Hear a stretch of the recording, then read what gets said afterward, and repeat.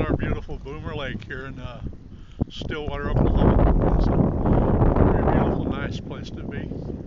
Ruthie loved coming out here, especially this time of year when the geese are plentiful and they've got lots of babies around.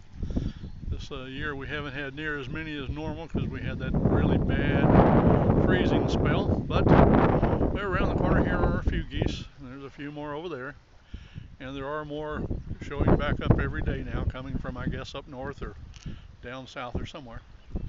Anyway, I just love to bring Ruthie places like this, and it just made her heart so happy. On one of my spring trips to Tennessee with her, I took her out to a little town called Finger, if you're from there. Finger for the uneducated.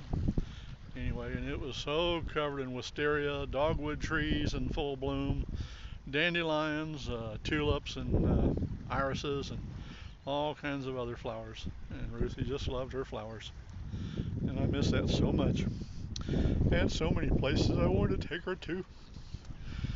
And just life and kids got in the way and kept me from taking her to Oregon and to possibly Washington State, to the Grand Canyon, to the mountains of Tennessee, to Nashville. There's so many other places that she loved, and from having heard about them, my tales about them, or seeing them in movies and stuff. Anyway, I hope you guys have a great day.